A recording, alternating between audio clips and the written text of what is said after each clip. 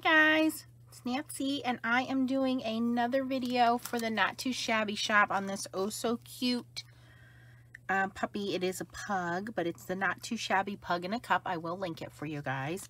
And I think I'm going to try some watercolor markers with this one. Previously I made a card and it had the action wobbler on it. You guys really like that, but let's do some watercoloring. So I have some Tim Holtz Distress watercolor cardstock here. So let me grab one of these.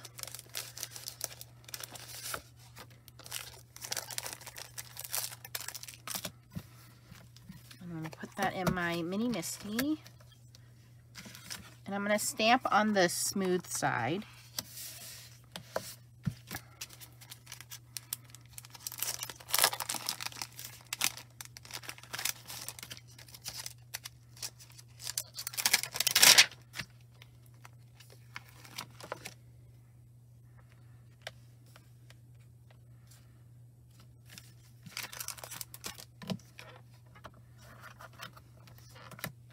And I am going to stamp with some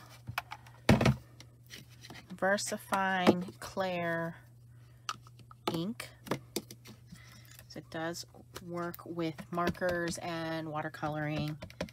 Just got to heat set it. But I like how super black it gets.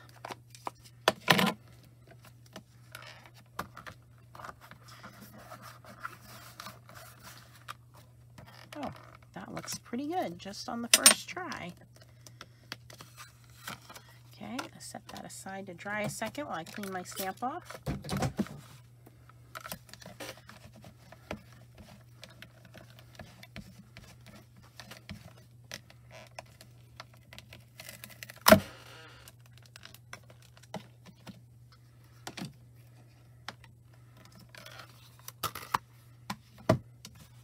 And I have some watercolor markers. So I have a variety of different ones. I have some of the new Alta New watercolor brush markers. I have some of the Mermaid markers, some Perrine markers, some Zig markers.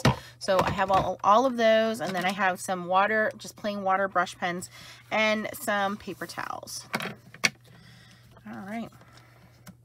So let's start with our little puppy. I think I'm going to make him brown. I think last time I made him like a grayish color. So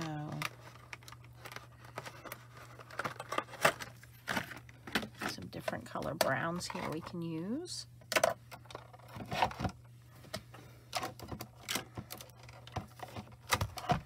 Oops. All right, so the first one is the lightest one. It's called Paper Bag, and I think what I'll do is wet the area first. This is a Tim Holtz fine tip water brush, so I can get into all the little areas there.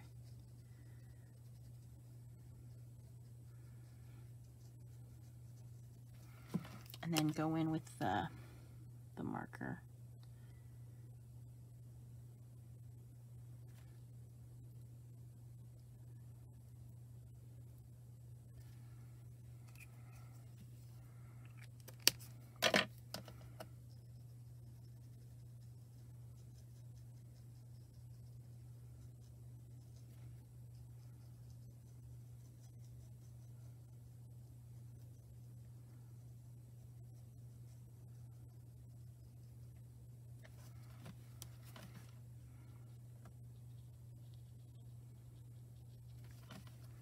Okay.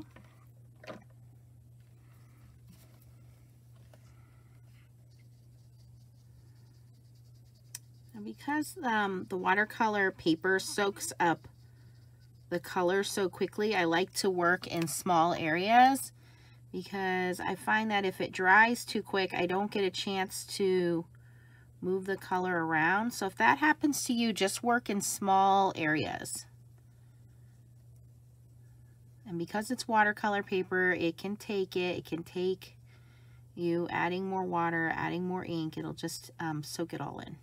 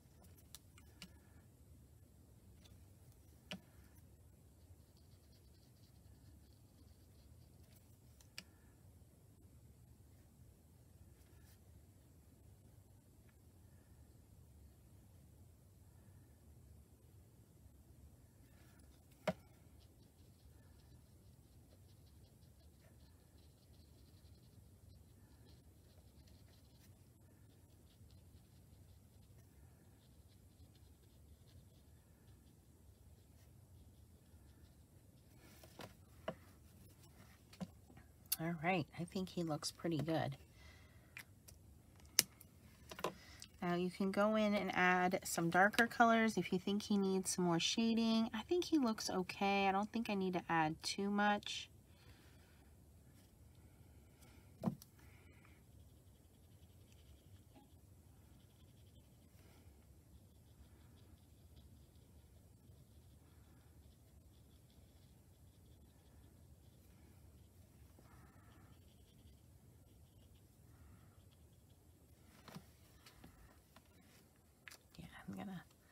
I'm gonna leave him, oops, put the lid on the wrong marker.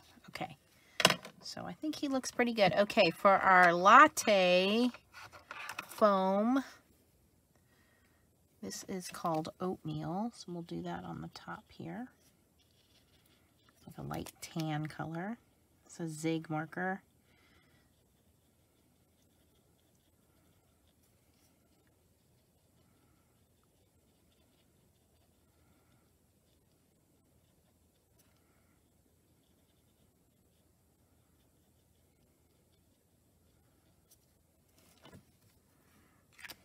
Okay, that looks pretty good. Forgot to do his little nose. I'm just gonna touch up with some dark gray.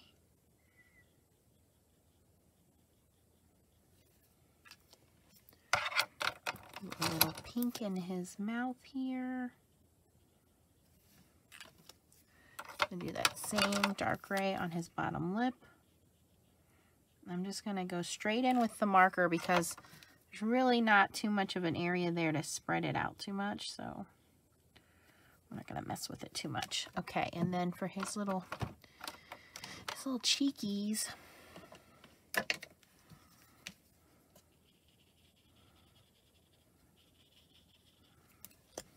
this is a Korean marker. It's just a slightly darker than the Not2 marker we used, which was paper bag. This one's called Henna.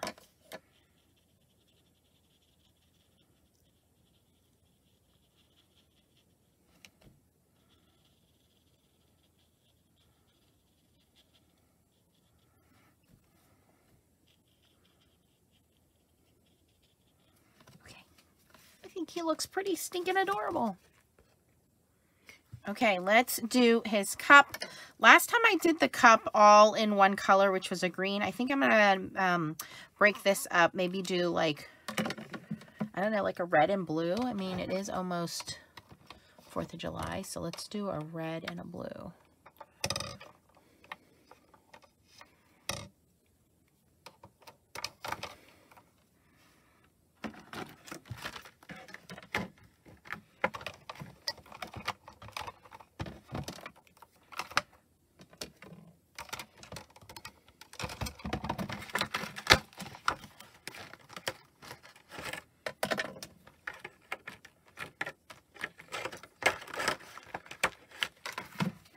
So I'm going to start with the red.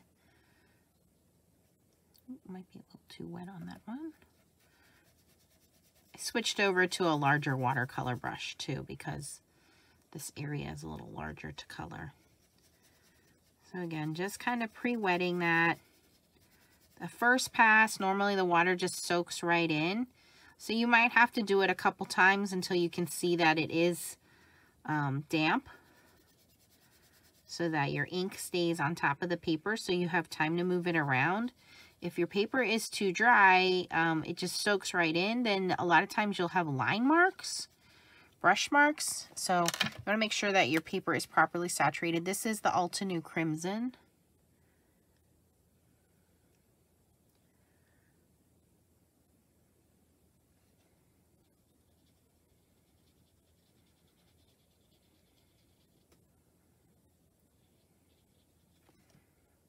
And I want it darker along the edges. And then lighten as it comes into the center.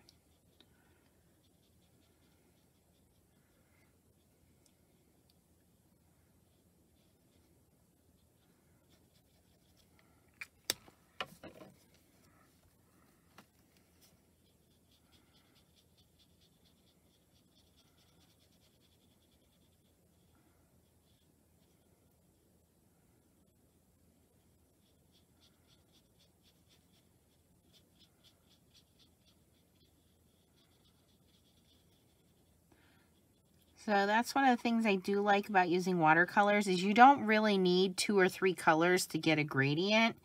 It's just how much water you add to give you that gradient. So you see I just added the darker colors on the outside. I just pull that in towards the middle. And I don't really need to add too many other colors to layer that. Makes it really easy.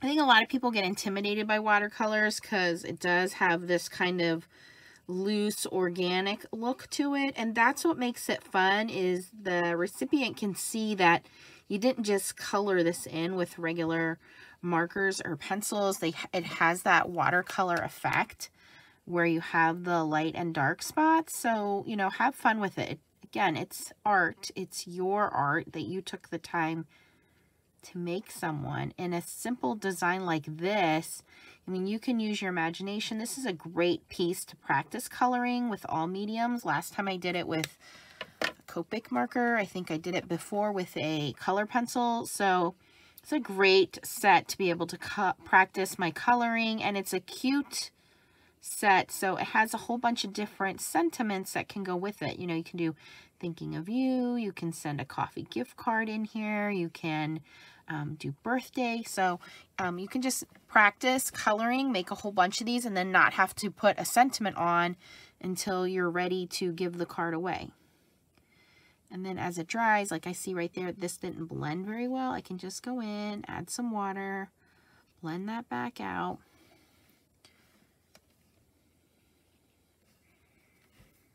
All right, I really like that. The red.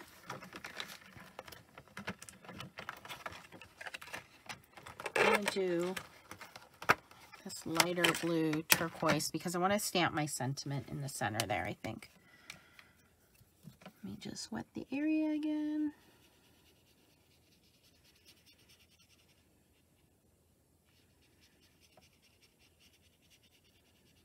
This is also a good set if you're somebody who's just building up your stash, because again, it's a unique set created by the owner of Not2Shabby, so it's a Not2Shabby stamp set, so it's not like something you're going to see that's all over the crafting pages, because it's from a small owner, small company. But again, the sentiments that are in there are so stinking cute that you can use this for anything. And if you saw any of my previous videos, I made it into a little, I cut the top part off and I made it look like a little dog coming out of a tub, like he was getting washed, and that was really cute. So there's a lot of versatility in this little stamp set that I think a lot of people underestimate. This is how you stretch your supplies. You stretch your supplies by using the same stamp set with different mediums. You use the same stamp set and change how it looks a little bit. I did one card, like I said, that looks like a tub. The other card, I put him on an action wobbler and I had him kind of wiggling around. And this one, I'm just doing some watercoloring, which is therapeutic and fun, and it gives me some practice with these markers that are new to me. And that's it. Like, super easy to do. Did not take a ton of time at all. Super cute. And I like to add little black dots to his face, to where his little whiskers would be. So I'm going to do that.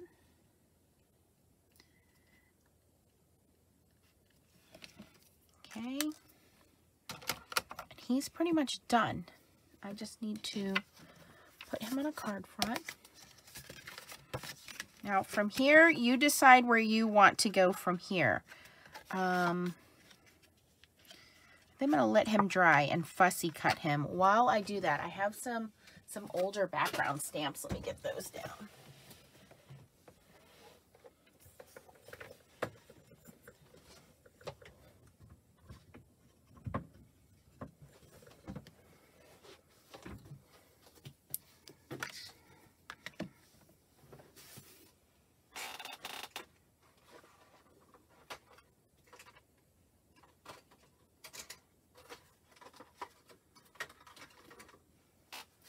All right, so we're going to set him off to dry a second.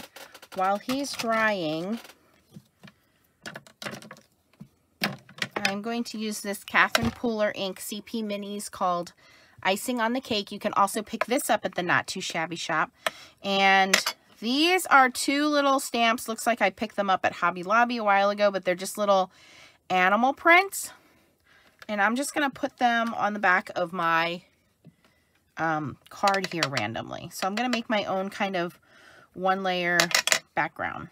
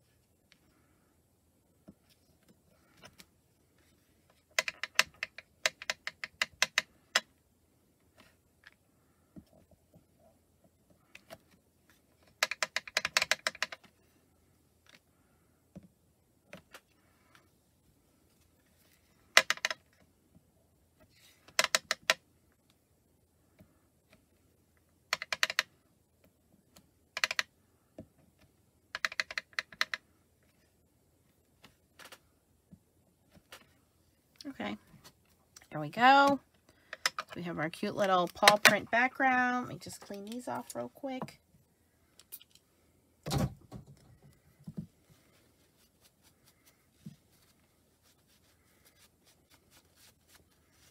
And there are embossing folders. There's all kinds of things you can find that are pet themed. I'm sure there are background papers out there or even coffee papers out there, but I did the last one with coffee themed, so I wanted to make sure that this one was more pet themed.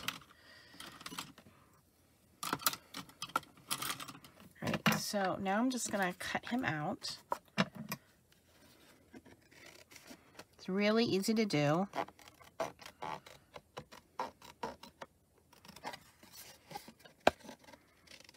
The red and blue cup remind me of those, what are those ice cream popsicles? Rocket popsicles that we used to get when we were kids. And they, well, I don't know if they still have them or not, but they have the little the little gumball inside the ice cream. So you would like eat the ice cream really fast just so you could get to the gumball part. And then you'd like have the gumball in your, and it was like a actual gum. And you would be like chewing this gum, eating this frozen pop, and the gum would get all hard and frozen in your mouth. Yeah, and we wonder why we have teeth problems when we get older.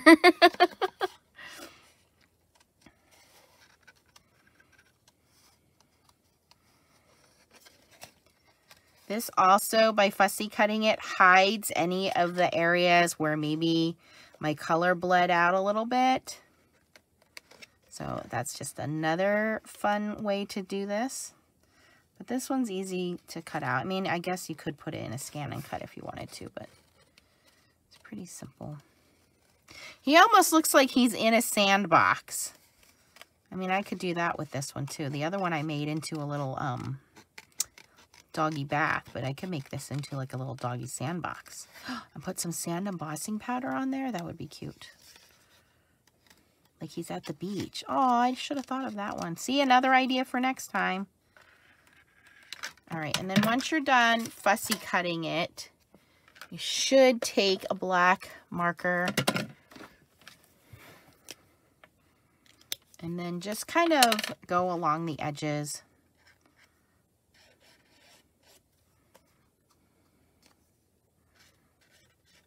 It just cleans up the fact that you fussy cut it, that's all. Just polishes it up, finishes off the edges.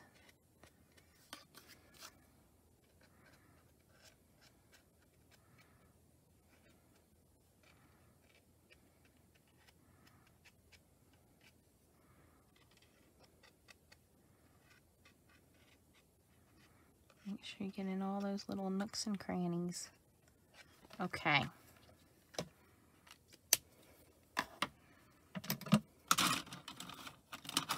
So that looks cute. So now we just need to figure out which sentiment we want to use. We'll stamp that on, pop him up, and then it's an easy card. So let's take a look at the sentiments. We have, oh, I just kind of like the hello. That is cute. Pup in a cup. I'll just do that one.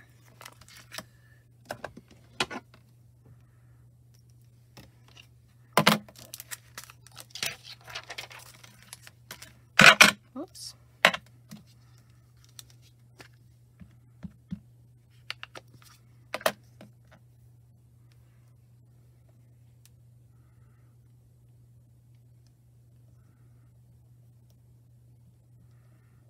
Now it's kind of like an anything goes card, so I can put it in my stash. I am going to use the little heart. I do like the little heart.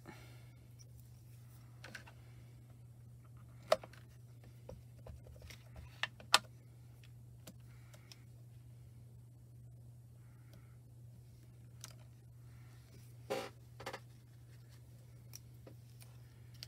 there's also a tiny, tiny little heart.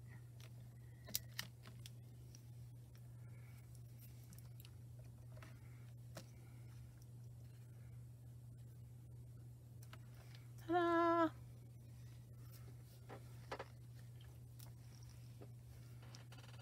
Oh, really wanted to make a difference. Let's do that.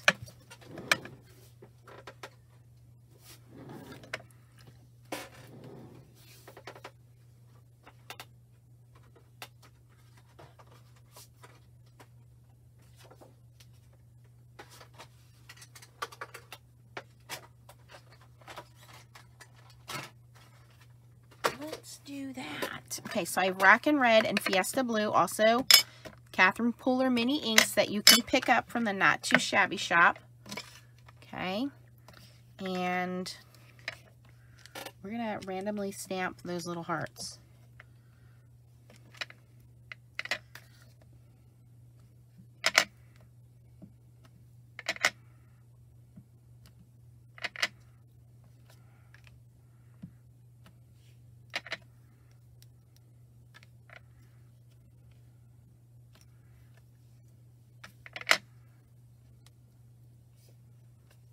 Good for that one. And let's grab the little one.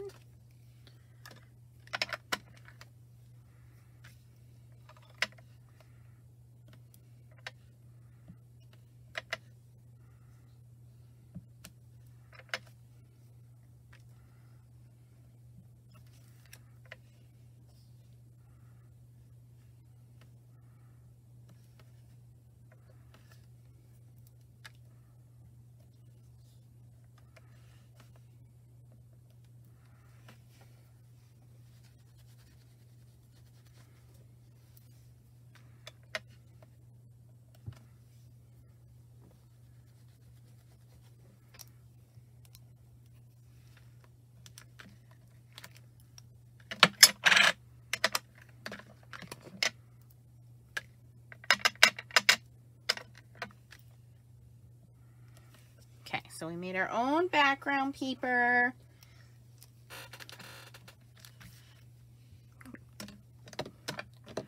Watercolored our little pup in, so we're just going to take some foam tape and pop him up. This is Arteza foam tape.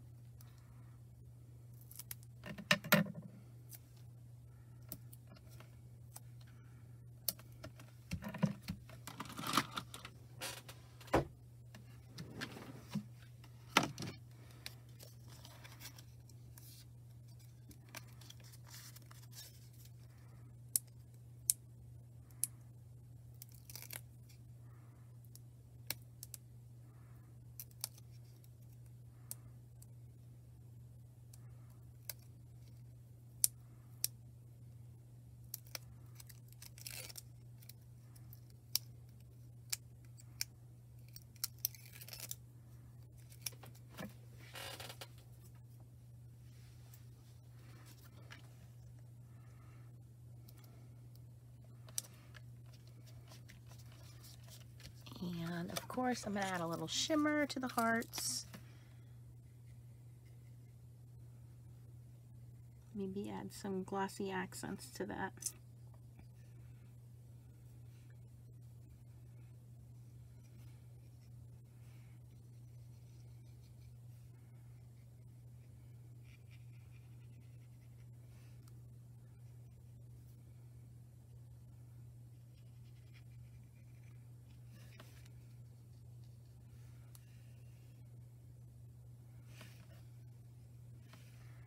There we go. Really cute pup in a cup. Simple to do. I hope you try it.